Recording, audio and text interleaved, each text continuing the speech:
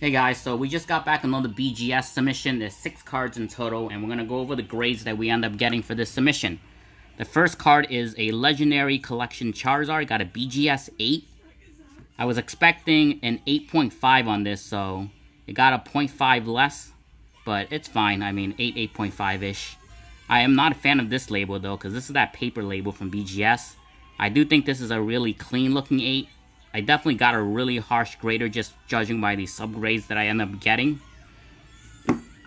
Next up, we have the Shadowless Charizard. Definitely very disappointed in this card because I believe it should be a 9, but it got an 8.5. And it looks like I got an 8 on the corner, so we'll check out the corner. So the corners are these right here. So it does look like it has these white dots, but this is definitely super clean. And it is not an 8 corner in my opinion. Like, this is not in line with how BGS would normally grade.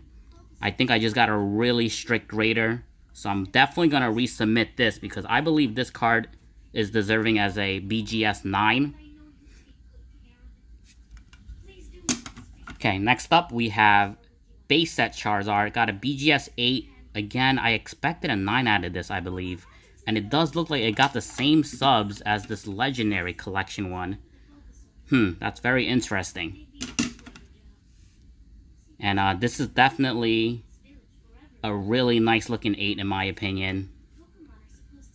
Like, you're not going to find BGS 8s that look better than this. Like, it's crazy that this is an 8 to me.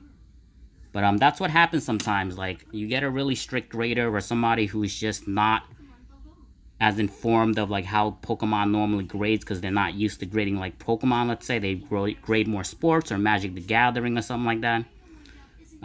Base set, Blastoise stage error. I also just noticed they did not put stage error in the label, which they should have because I noted that on the form.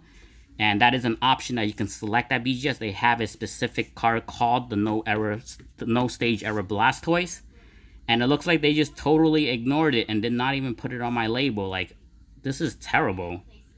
This is why BGS is never going to be as well established as like PSA for Pokemon cards, I think. Like, their grading standards are just all over the place sometimes. We have the Japanese Base Set Charizard 8.5.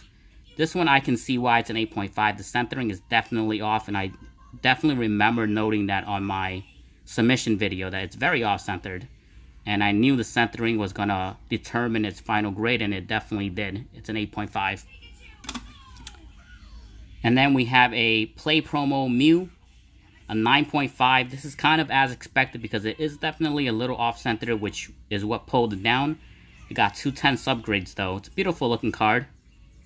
And that's my BGS submission. If you like my videos, like and subscribe for more content. And I'll talk to you guys next time.